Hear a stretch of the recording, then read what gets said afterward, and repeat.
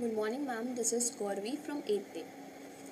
There are many among us who, given the opportunity to leave India, are only too happy to go. But whenever I had the chance to go away, I had held back, or something has held me back. What is it that such a Good morning, ma'am. My name is Arush Kulshrestha of class 8A, and today I am going to read a paragraph on Sir Isaac Newton. Isaac Newton, mastermind of modern science. Sir Isaac Newton, English mathematician and physicist. Good morning, ma'am. Myself, Anvi Mutkal of class 8th. Today I'm going to share a story of a parrot. One day, a hunter was passing through the jungle. The pair of beautiful parrots catch his eye. They will make a present. Good morning. My name is Chirag Ahuja. I am a student of class 8th from St. Norwood School. Today I am going to read the first chapter of my English textbook. So let's begin. The word myths come from the Greek. Good morning. My name is Chirag Ahuja. I am a student of class 8th from St. Norwood School. Today I am going to read the first chapter of my English textbook. So let's begin. The word myths come from the Greek. Greek word mythos. Mythos in the Greek means story or speech. Myths are story. Myself, Sanskar Singh from class 8th. Today I am going to read a story. So let's begin. Who had the sun? The word myths come from the Greek words mythos. Mythos in the Greek means story or speech. Mythos are stories that have come to us from the beginning of human. Good morning, ma'am. My name is Nancy Thakur and I am here to present you a short poem. The poem name is The Road Not Taken. Two roads diverged in a yellow wood, and sorry, I could not travel both. And be one traveler long I stood and looked down as far as I. Good morning, ma'am. I'm Archie Sirohia of class 8A. Here I am to tell a story about on beginning and India. There are many among us who, given the opportunity to live India, are only too happy to go. But whenever I have heard a chance and all present here. Today, I, Anshika Singh, is going to read a story on the topic The Elephant Row. A gentleman was walking through an elephant camp and he spotted that the elephants weren't being kept in cages or held by the users of chains. Good evening, ma'am. Myself, Whistling Call of Class 8th A. Story. Jerry and Emma are the husband and wife. It's summer and Jerry's birthday is approaching. Emma wants to give him a present for his birthday, but she wants it to be a secret, so she must keep. Good morning, ma'am. I am Divyanka Malviya from 8th. Never give up. There was a rich merchant who lived in the city of Karaikal. He had a fleet of sheep and a dealt in the trade of spices. He minted money. Good morning, ma'am. My name is Jinali Padmani. I am from class 8A and today I am going to read a topic on trees. Trees. Trees form the most essential components of our environment. They take in sunlight, carbon dioxide and water to produce. I am Mohit Kohli of class 8. The name Bhimbetika, however, is associated with Bhima, the warrior prince from the Mahabharata, known for his immense strength. The word Bhimbetika is said to be derived from Bhimbetka, meaning the battle, a sit down or siege of Bhima. This chapter would further continued by Shwan. Thank you. Scientists believe that these rock shelters deep in the forested heart of the Indian subcontinent were inhabited by the hominids more than 100,000 years ago. The rock paintings found here are approximately 30,000 years old, belonging to the Paleolithic age. Now, the rest chapter will be continued by Devansh Tiwari. An archaeologist, Vishnu Sridhar Vakankar, chanced upon these rock shelters in 1957 while traveling by train to Bhopal. Hidden in a dense, almost impenetrable forest inhabited by wild animals, these shelters had long found mention in the popular culture of Adivasis. During the Buddhist era, some stupas were built in the vicinity and the region became associated with Buddhist lore. Now this chapter is further continued by Mohit. Thank you. Elsewhere, the scenes depicting hunting, fishing, and food gathering, as well as communal dances, the use of musical instruments, birth, funnels, and burials make these rock surfaces come alive with 1,000 stories. Recognizable animals figures appear in many scenes as do humans, both single and in groups, thus indicating that society had already emerged in the Paleolithic period. Now this chapter gonna be continued by Ojas Panchal. Thank you. Hello everyone, I am Abhinav of class 8B, St. Manford School, Bhopal. Today I am going to read the chapter Art Rocks. This travelogue is about Bhimbetka, the prehistoric rock shelters in Madhya Pradesh where early humans painted scenes from their life and their world. Bhimbetka, as the author realizes, is an awe-inspiring gallery displaying art that dates from the Paleolithic, the early Stone Age to the medieval, the Middle Ages, all on one stony canvas. We find records of life starting from the period when people were hunter-gatherers to the time when iron technology had become quite significant. A study of these paintings gives us an insight into the activities of prehistoric people, their clothing, the animals they had, the numerous other facets of their daily life. Thank you.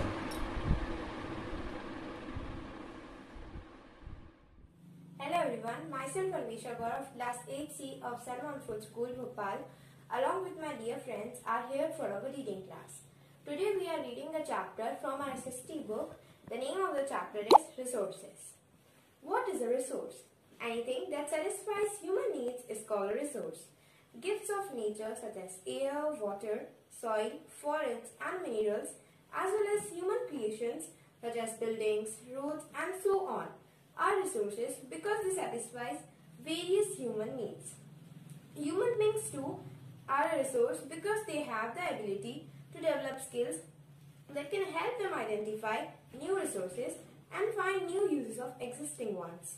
A thing becomes a resource only when its useful properties are recognized. For example, coal has existed on Earth for millions of years, but it became a resource only when man discovered its fire-producing property. Coal, which is now considered very valuable, had no more value than an ordinary rock until it was recognized as a resource. So once a thing is recognized as a resource, it acquires some value.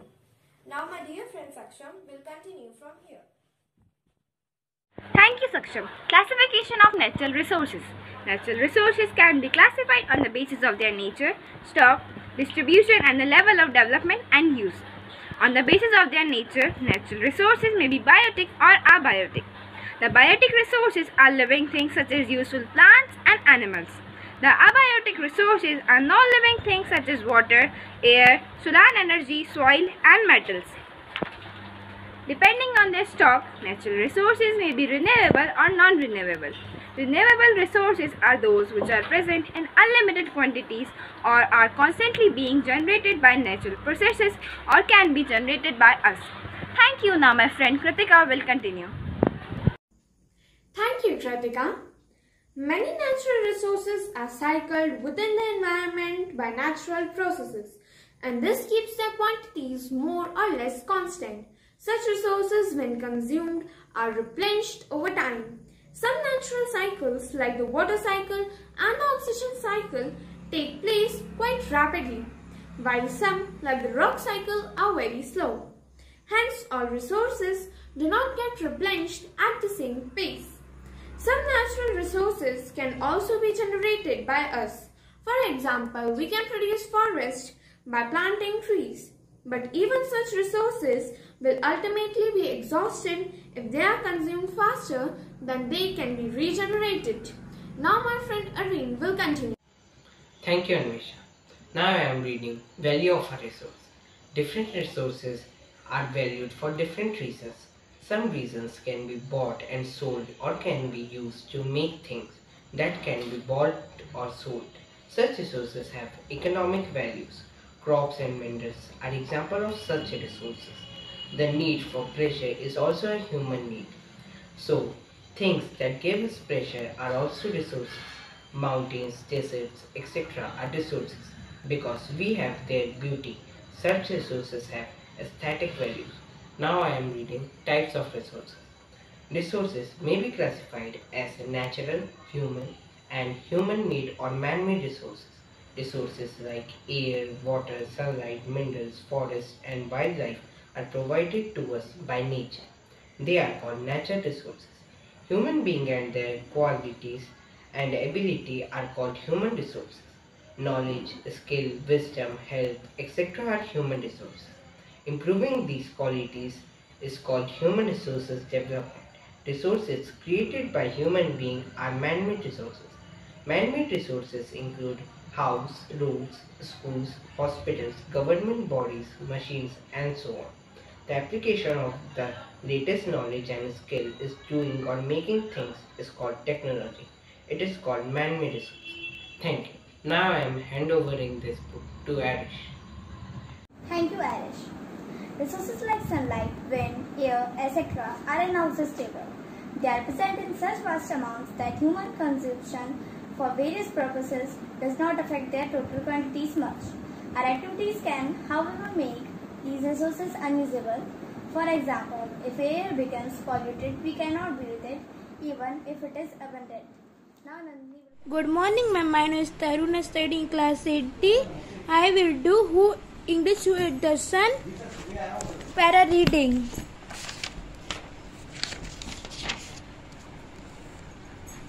In our country, the story is told about the demon Rahu who disguised himself as a god in order to steal a taste of Amrit after it was thrown out of the ocean. Hello everyone, I am Anushka Mishra and I am in class 8D. So, on the occasion of National Reading Day, I have got the opportunity to read the famous novel by Ruskin Bond, The Roof on the Top. And I'm going to read its introduction part. So here we go. Dear old room on the roof, I can't say I miss it. It was horribly hot at times, but I feel a certain nostalgia for that little Barsati where I spent an important year of my life. It has long since vanished, the building having been pulled down to make way for something bigger and more impressive. But I'm happy to report that the room still exists in my first novel, which has been around for 50 years, much to my own experience and delight. It has its genesis in 1951, the year after I finished school. I was waiting for a passage to England, making a little pocket money by writing magazines and keeping a journal in which I wrote about my friends, neighbors, our little picnics and expeditions, and my hopes and dreams for the future. In due course, this little Barsati in Dehradun was exchanged from a small attic room in London lodging house, and it was there, out of longing for all that I left behind in India, that I turned my journal into a novel and called it The Room on the Roof. Found a sympathetic, it went round of several publishers and found a sympathetic editor in person of Dinah Ethel, then a junior partner in the firm of Andrea Dutch. Dinah went on to become a successful writer and a celebrity in her own right. But when she met an editor just a few years older than me, she showed my manuscript to Walter Allen, the well-known critic, and to Laurie Lee, the author, whom both we made encouraging sounds but advised against publishing the book, saying it would be a gamble. But in those days, publishers occasionally took gambles, and Andrew Dutch gave me a contract in advance of $50. This was the standard advance in 1953. However, it was 2 years before the book came out, and by the time I was back in India. The Room on the Roof received favorable reviews, went into a German edition, received the John Llewellyn Rhys Prize, which was won by V.S. Naipaul a year later. But sales were poor and the publisher shied away from doing another book of mine. Many years were passed before another would be published in England. Then it would not be but several books for children. Thank you and have a great day ahead. Hello everyone, myself Arzu Saxena from class 8th East from St. Montfort School, and today I am going to be reading my English textbooks chapter Ancestor. Many children have never seen it, yet without the typewriter, there would not have been a computer as we know it. The typewriter is the ancestor of the personal computer that is such a major part of our lives. Did you ever wonder why computer keyboards and now some mobile phones as well have the strange layout that they have with the QWERTY keys across the top left? The answer lies buried in decisions. made more than 1,000 years ago when the typewriter was first appeared. The placement of letters in this odd way in the QWERTY keyboard was intended to prevent frequently stuck keys from coiling. Thus, the E was next to the W and so on. As people became even faster typists, this was the important consideration. The QWERTY keyboard also became popular because it was the first keyboard and was manufactured by Scholz and Glidden. The late 19th century saw continued product improvement. The first model appeared around the turn of the century, but they were not successful. It was not until the 1930s, when electricity was more common, that the company IBM came on the scene with the electric typewriter. The need for speed and automation led to further development of typewriters. Such was enthusiasm of the early users. One of these was Mark Twain, who wrote to his brother in 1875. Good morning, ma'am. My name is Sangmitra Sujesh from Class 8E, St. Montfort School, Bhopal. And today I am going to read out an interesting story, The Milkmaid and Her Pail. Patty, the milkmaid, was going to market carrying her milk in a pail on her head. As she went along, she began calculating what she would do with the money she would get by selling the milk. "I'll buy some chickens from the market," she said, "and they will lay eggs each morning, which I will sell and would get lots of money. With the money that I get from the sale of these eggs, I'll buy myself a new dimity frock and a chip hat. And when I go to market, all the young men would love to speak to me. My friends will also be so jealous. But I don't care. I shall look at them and toss my head like this." As she spoke that, she foolishly tossed her head back, and the pail fell on the floor, and the milk was wasted. The moral of the story is, do not count your chickens before they are hatched. Thank you. Good evening, respected Rupinder ma'am. Myself Sharanya Sachetana from class 8E. Today I am going to read a paragraph. Fresh from the book launch of Ijlal Majid's stunning new poetry collection in Bhopal, I find myself gazing at the rock shelters of Bhimbetka and murmuring his verses over and over again. For indeed, there is something sublime about this place. Looking at the orc and fire engine red paintings drawn by human hands several thousand years ago, spotting a buffalo or a deer, seeing how our earliest ancestors fought, sang and played, makes Bhimbetka a singularly unusual place. Thank you. Good afternoon, respected teachers. This is me, Vidanshi Sharma. So today I'll be reading an English MCB books chapter which is on being an Indian. So let's start. There are many among us who, given the opportunity to leave India, are only too happy to go. But whenever I have had chance to go away, I have held back.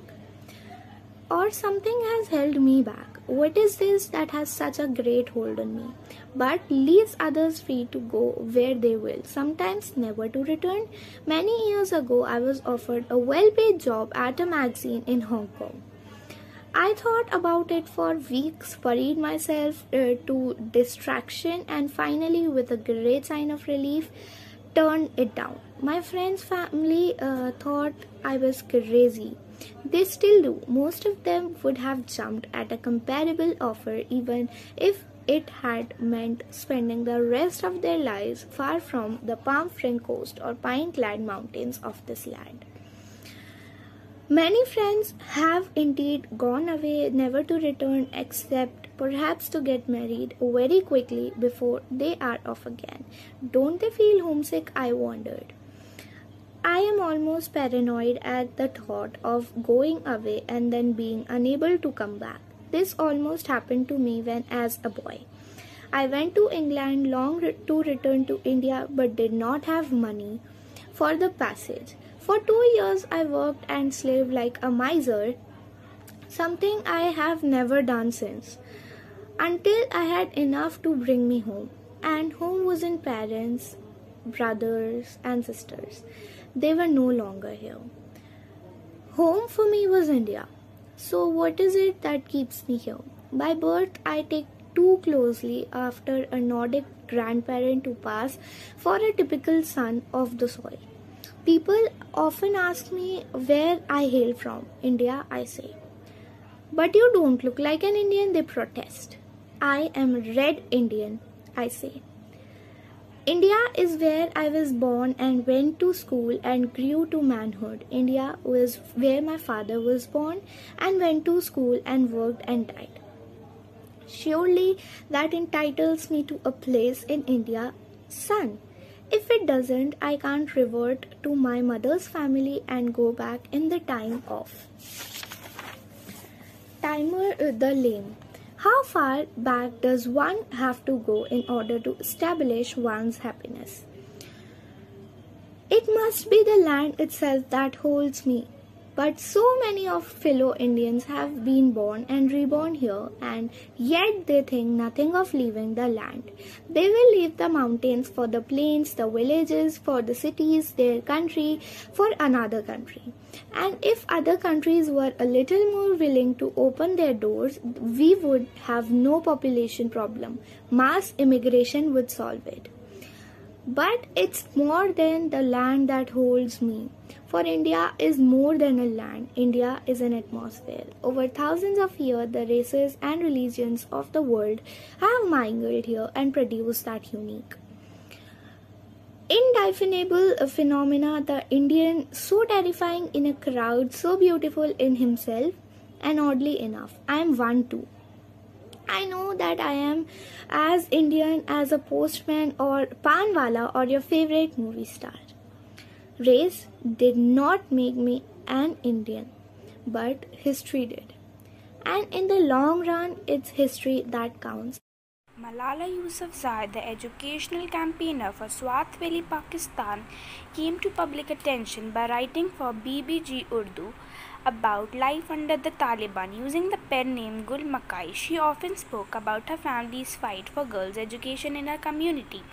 In October 2012, Malala was targeted by Taliban and shot in the head as she was returning from school on a bus. She miraculously survived and continued her campaign for education. In recognition of her courage and advocacy, Malala was awarded a Nobel Peace Prize in 2014, becoming the youngest ever recipient at just 17 years of age. She was honored with National Youth Peace Prize in Pakistan in 2011, the International Children's Peace Prize in 2013, and she was shortlisted for Times Magazine Person of the Year. Malala continues the campaign Universal Access to Education through Malala Fund, a non-profit organization investing a community-led program and supporting education advocates around the world. Thank you. Brain to grasp.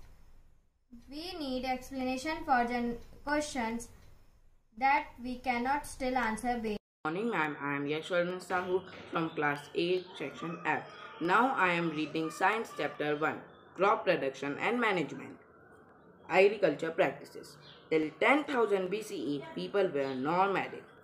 They were wandering in groups from place to place in search of food and shelter. They ate raw fruits and vegetables and started hunting animals for food. Later, they could cultivate land and produce rice, wheat, and other food crops. Thus was born agriculture. When plants of the same kind are cultivated at one place on a large scale, it is called a crop. For example, crop of wheat means that all the plants grown in a field are there. Good morning, dear teachers. Today I am Ben Chanvanshi of class 8F making 2 minutes video for reading a chapter, some paragraph. Fresh from the book, launch of Islam Masjids, stunning new poetry collection in Bhopal, I find myself gazing at the rock shelters of Bhimbetka, murmuring his verses over and over again. For indeed, There is something sublime about this place. Looking at the oak rig and fire engine, red painting drawing by human hands several thousand years ago, spotting a buffalo or a deer, seeing how our earliest ancestors fought, sang and played, making Bhimbetka a singularly unusual place. An archaeologist, Vishnu Sridhar Vakankar, chanced upon these rock shelters in 1957 while travelling by train to Bhopal, hidden in a dense, almost impenetrable forest inhabited by wild animals. These shelters had long found mention in the popular culture of the Adivasis. During the Buddhist era, some stupas were built in the vicinity and the region became associated with Buddhist lore. The name Bhimbetka, however, is associated with Bhima, the warrior prince from the Mahabharata, known for his immense strength. The word Bhimbetka is said to be derived from Bhimbetka, meaning the better, a sit down or sit of Bhima. Thank you, dear.